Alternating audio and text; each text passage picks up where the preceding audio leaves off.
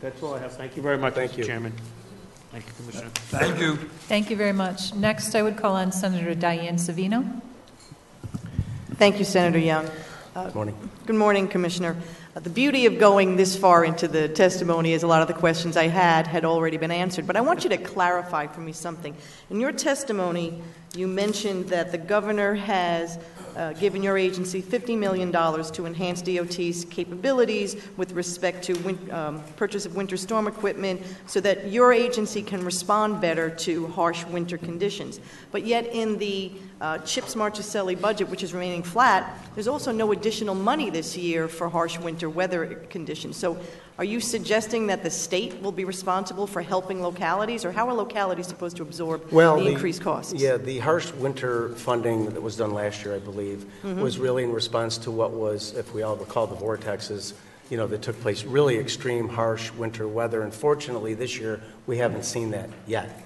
But there is going to be an increase for folks. You're correct. CHIPS and Marchicelli are staying the same, but I mentioned the Pave New York program. That is an increase. And so when you couple that increase with the CHIPS that's held at the same level and the Marchicelli, which is used to match for those federal programs, they will see an increase. All right, so now let me go back to something more local. We're all very parochial here. Assemblyman Cusick talked a bit about the Staten Island Expressway. Right. And while it seems to be largely completed, and by the way, it has made things much better for Staten Islanders, assuming there's no problems on the other side of the bridge. One of the things, though, with the HOV lane is the abuse of it. So obviously there has to be coordination with the NYPD and the Highway Division to have greater enforcement on the HOV lane so that people don't abuse it. But one of the ways you avoid that on the Brooklyn side of it is there's a Jersey barrier that prevents people from getting into it once the HOV lane starts. Right. So has there been any consideration about putting a Jersey barrier down the SIE to make sure that people cannot abuse it? I haven't had that conversation, but I will. I'll have that with City DOT. I mentioned earlier I was having discussions with them on the Gowanus now because, at some point certain, we transfer it over to them and they'll be responsible for that. But I will have that conversation with them. Yeah, because it's incredibly frustrating to Staten Islanders to see I'm sure it people is routinely abuse the HOV lane with impunity. Now, with respect to the Gowanus Expressway, I'm going to ask you the same question I asked your predecessor, Joan McDonald. We've invested hundreds of millions of dollars in improving the Staten Island Expressway. The MTA is spending, untold amounts of money on redecking the Verrazano Bridge. They're also about to embark on a new plan to revamp the entrance and the exit ramps, particularly the connections to the Belt Parkway, which is going to create a significant amount of traffic congestion on the Gowanus Expressway. But we've invested tens of millions and millions of dollars on the Gowanus Expressway and the BQE over the past, 30 years. We've never added any capacity to it. So we have not added any capacity to it. Right. It is the same, roadway that it always has been. And that is what creates the backup. So if you have one accident on the BQE or one accident on the Gowanus, it's backed up all the way either to Queens or it's backed up all the way to New Jersey. Same bottlenecks every day. The split where the battery tunnel, where you go this way to the battery tunnel or this way to the BQE, same tie-ups every day. The same tie-ups at the Kosciuszko Bridge. So unless we're prepared to either eliminate the Gowanus and build something else or to add capacity to it, how are we supposed to improve transit through this region? Well, that's a great question, and candidly, there's a ton of traffic there, as you know, and that complicates things because you've got a defined roadway that was built whenever it was built, and there's more traffic than that roadway was designed for because there's more people than it was designed for back then. To talk about how you, frankly, add on or build new is a long-term conversation because it's going to take a great deal of resources. Involves right-of-way, which is always kind of a sticky issue in terms of, securing properties to either expand or create a new footprint. But we're challenged, of course, with the high number of users on that roadway. It kind of is what it is. That doesn't minimize it, but it's just the fact of the matter. And so that's why the HOV lane was added. I think it's worked very well. but I understand that there's still challenges. I know accidents create big choke points. They're problematic because then everything bottlenecks, and it's a result of all the traffic that I just described. Candidly, I don't have an answer for you to say how you're going to fix that. It's a long-term discussion, though. If people are interested in how you add on or build new, that's a federal highway long-term discussion that will need to take place. Well, candidly, those discussions have been taking place for years. When I first got elected, there was and I'm sure Assemblywoman Simon will also speak about this, there was studies done then, and in fact, there was a recommendation to either double-deck the Gowanus Expressway, which of course is something that the people in the community aren't interested in, or build a tunnel. At the time, I think this was 2006, the proposed cost for a potential tunnel was about $30 billion in the time frame of like 20 years to build it. But that study, those feasibility studies on how to improve traffic flow through that area, all centered around expanding capacity. So we can spend another $500 million redecking the Gowanus Expressway and still not move anybody any faster. But if you would like, I'm sure we would be happy to send you those studies. They're sitting on a shelf somewhere collecting dust. But there are some suggestions in there that I think we should look at, because if not, we are going to have the same choke bottlenecks everywhere, which is a disincentive to people to bring their businesses to Staten Island or even to South Brooklyn. South Brooklyn is growing, very fast. The industry city is industry city again for the first time in probably 30 years. We need to be able to move people and goods and services through that area much quicker than we're doing now. Right, understood. And I would like to see those, and I know my staff is familiar, I'm assuming my staff is familiar with these. We'll have that conversation. I'm not a big fan of continually doing studies, because I don't like to see studies sit on the shelf after you spend money. We're not in a position to be able to do that. I can't speak to what took place years before. I can only tell you going forward that I'll take a look at it, but I won't make a promise to say we're going to add a new deck, we're going to expand it. But I will take a look at that. I'll have a conversation with staff, and I'm happy to meet with the two of you if you'd like and discuss it further. Thank you. And I'll come to you. Thank you very much. Assemblyman Oaks. Thank you, Chairman. Commissioner, thank you for being here. I know we've talked a bit on the funding for bridges, state and local. Right. Question related to that. Well, want to comment. I do think, and I heard you say there would be some local input on that, although you have a metrics that you're going to use of how you pick those. Do culverts qualify? I know, in bridge money in a lot of our rural areas, we have culverts. They may not meet the distance, but they're also, taking traffic. Will those qualify under this? Under the bridge program? Yeah. No, because they're not a bridge. But I did mention it's a competitive program, so a local community in your district or anyone else's would make application to the Department of Transportation, for potential funding. And certainly we would be asking them to provide us information relative to that bridge. And we'd utilize the bridge inspections that no doubt we've done as part of that process as well. One of the thoughts I might have, or whatever, that we try to have a piece of funding culverts, right. Maybe that could go toward that, and whether that be distributed on a CHIPS type thing, but maybe a piece of that as we go forward, okay. Because certainly those are in bad shape. On the pavement side, you mentioned that you're working on the criteria for that, and we'll look forward to seeing that. Again, suggestion on that side that have been made to me, if we use the local CHIPS formula, obviously on the pavement side, that would be a way of meeting a lot of the local needs, and at a minimum, certainly, again, having a great deal of local input on that would be appreciated. We've heard the word parity often today. We've looked at the numbers. Obviously, the reason I think it keeps coming up is because if you look at historically, I've happened to be around the legislature a number of years. We saw where the norm was having equal funding for mass transit and our driving public, trying to serve both those needs, which are both critically important to our state. Then we had fiscal crisis, the state having to make tough decisions, and we saw where those started to see a disparity. This year we see kind of the most it has been, and so instead of coming backwards or back toward more parity, we're seeing maybe even it inching further the other way. And I know you've made the comment that you feel good about the investments. It is historic.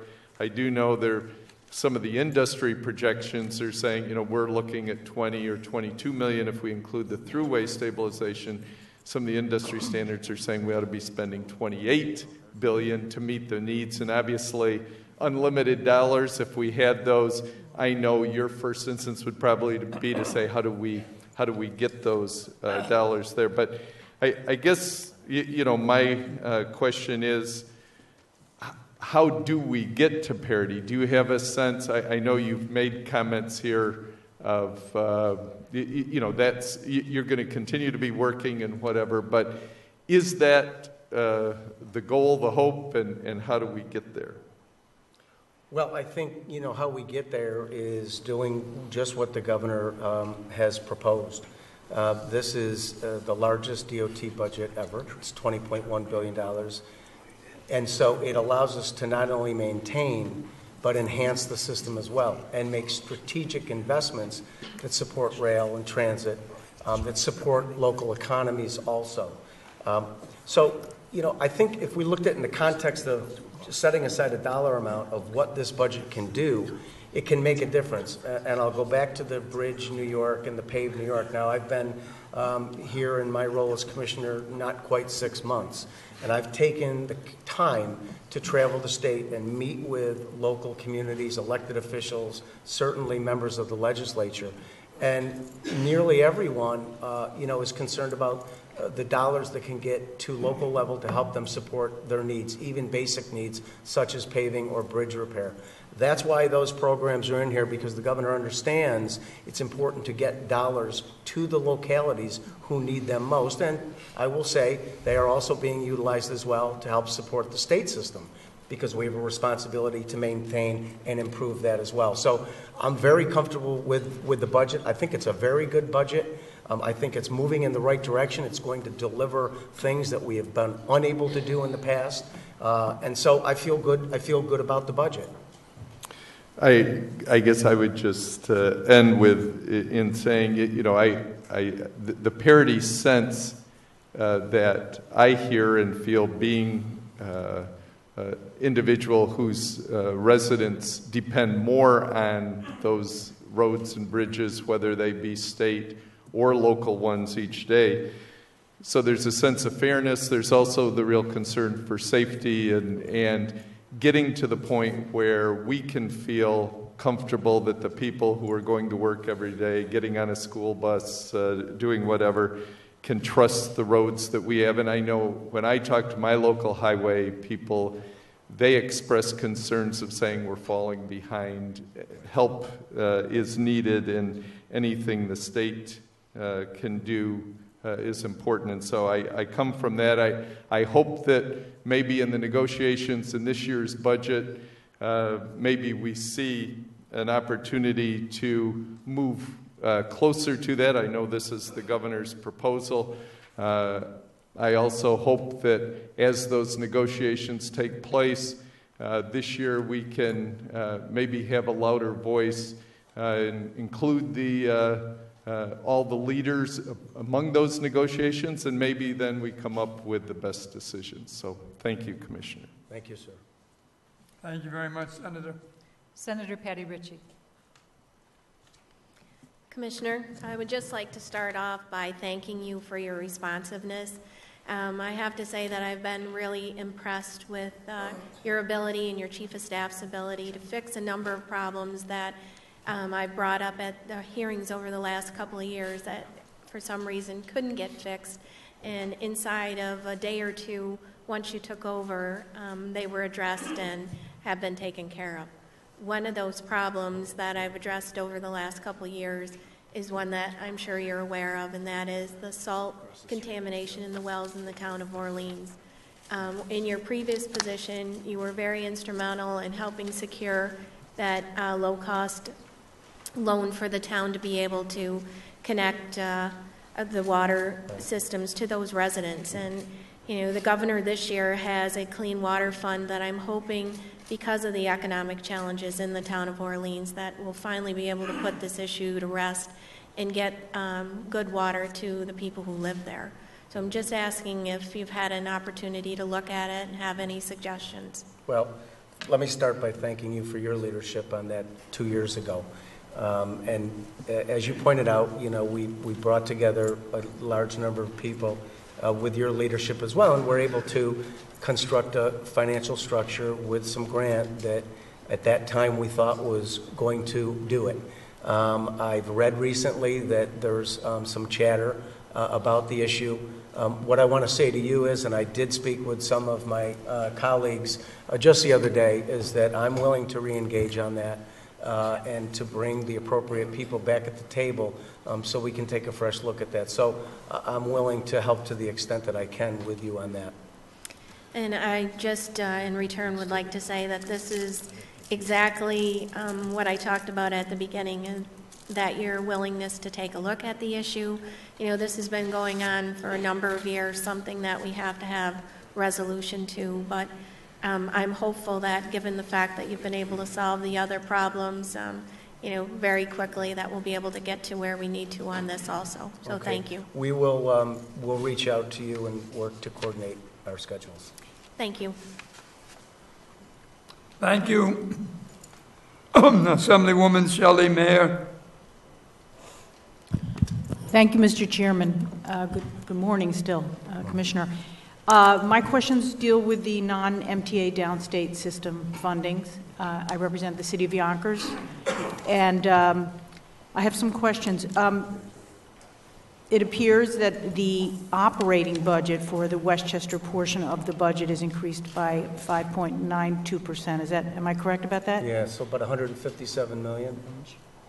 I actually think it's more than that. But my question is, in determining the percentage increase for the non-MTA downstate regions, is the same percentage increase applied to each of the communities? In other words, Nassau got the same percentage increase, Suffolk, same percentage increase? I don't know the answer to that, but the answer is yes. My understanding is it is yes.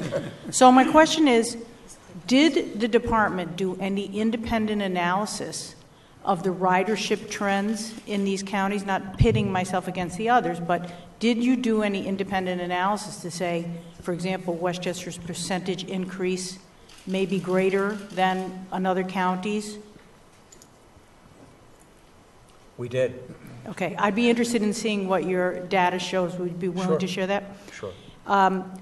Did you do any analysis of whether the county's contributions resulted in service loss? Just for example, in Westchester, over the past, I would say, 8 years, there's been a substantial diminution in service of the B line because the county contributed less, which I understand is not the state's problem, but is my constituents' problems, because there is a reduction in bus service and bus routes. Did you look at the actual usage and what the county's contributions have been?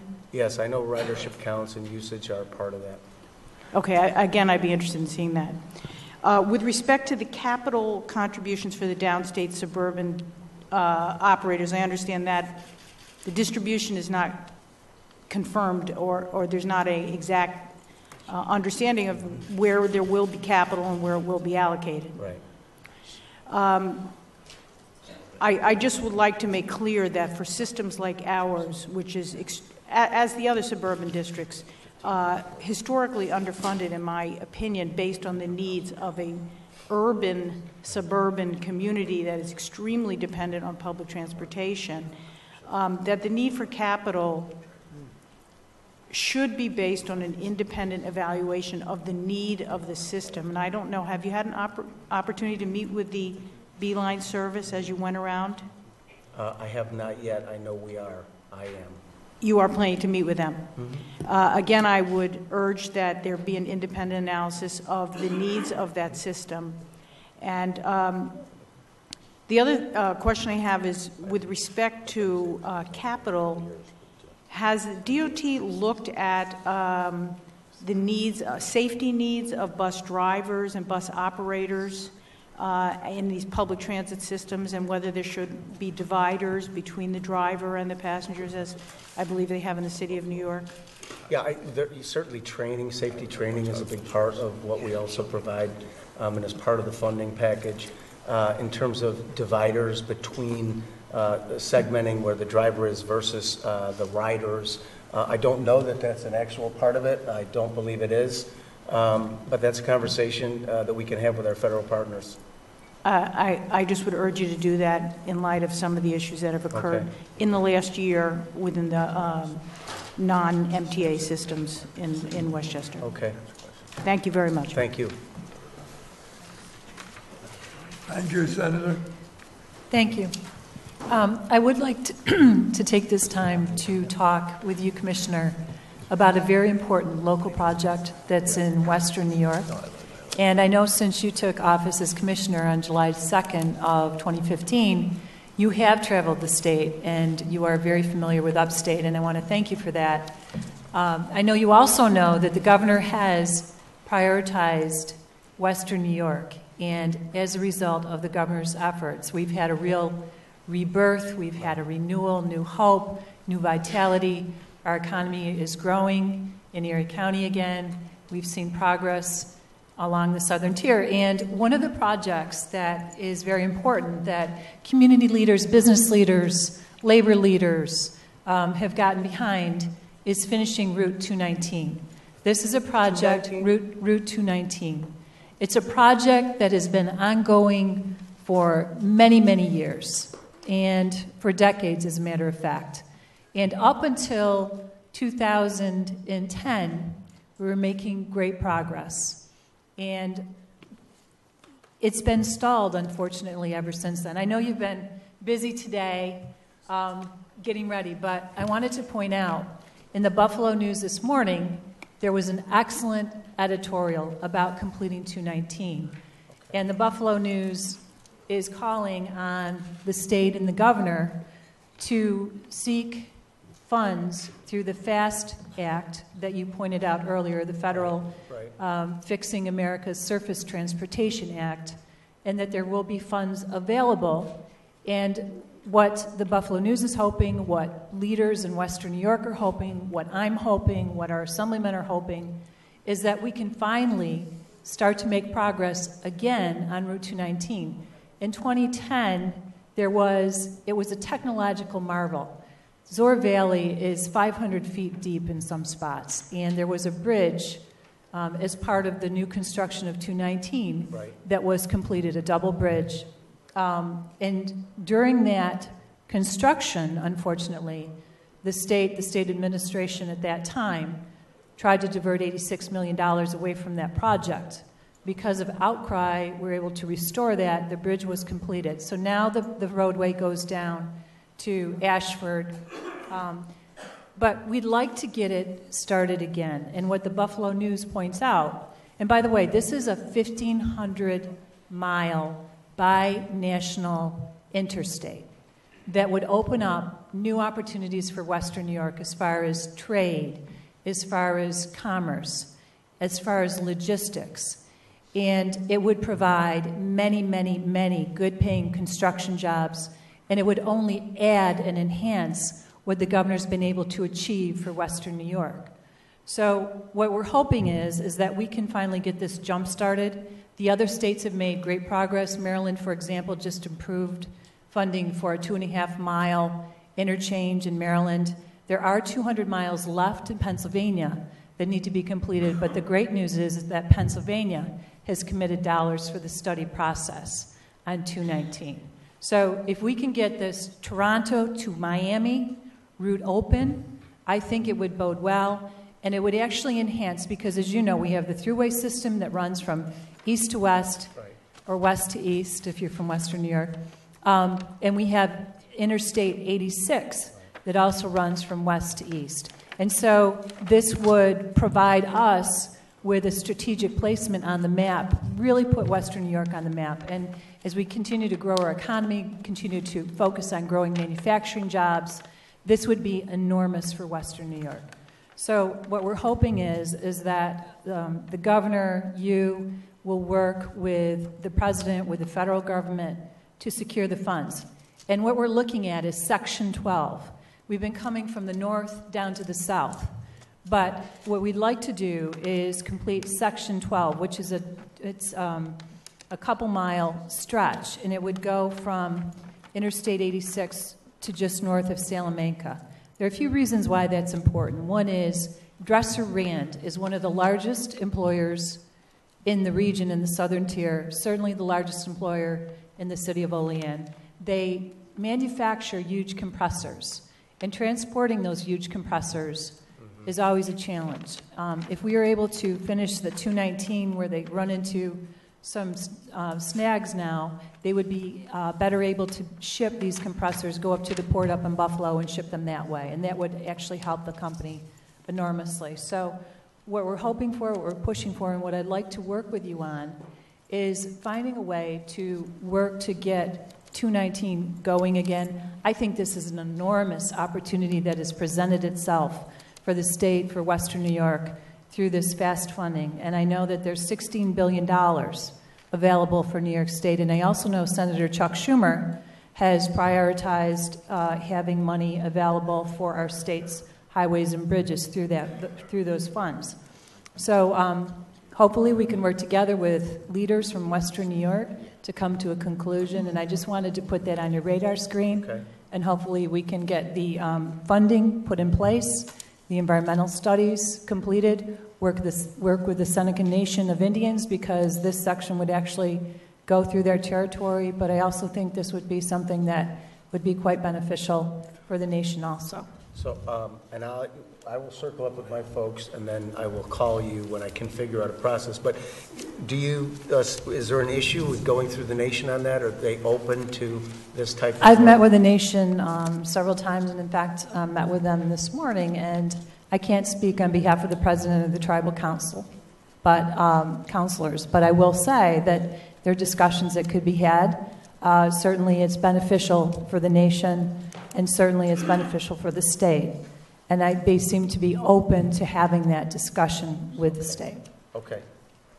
I'll take a look at it, and I'll give your office a call. Thank you, Commissioner. Okay. Thank you. Assemblyman Skoufis. Thank you, Chairman. Thank you, Commissioner. And I want to first thank your Region 8 team for their exemplary work. They've been real true partners with my office over the past 3 years. I'm all for parity. I do have a major concern with the debate on parity, though, that has evolved, or I guess actually devolved, into this upstate, downstate divide. And I say that because there are some areas of the state that don't fit nicely into upstate or downstate here in New York. And in particular, the Hudson Valley represent Orange and Rockland counties. If you ask someone from the 5 boroughs, anything north of Riverdale is upstate. If you ask someone from North Country, they'll laugh at you if you try and say Orange and Rockland counties are in upstate. So one of my concerns is that as part of this DOT capital program and how the money is divvied up into each of the DOT regions, those in the Hudson Valley, particularly Orange and Rockland counties, west of the Hudson, we will somehow be penalized or be given a disproportionately less amount of money that comes through this 5-year capital program as a result of really the crumbs that we get from the MTA capital program. So I'm hoping that you can respond to that and perhaps, hopefully, allay my fears. Yeah, well, I know there's always been a lot of conversation about, who gets more, who gets less. DOT historically does an assessment of the system across the state, regardless of where you are, and really looks at usage, traffic flows, counts, conditions, etc. So, I say historically DOT has always been fair in doing that, and I want to assure you going forward that we will be as well.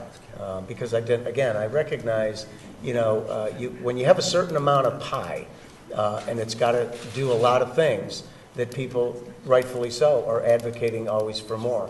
But we try to take kind of a holistic view as to how we can meet our responsibility, which is to keep the system safe, because that is the most important element of what we do, but also to support the locals so they can keep the system on a local level safe as well, because that's the most important thing they can do also.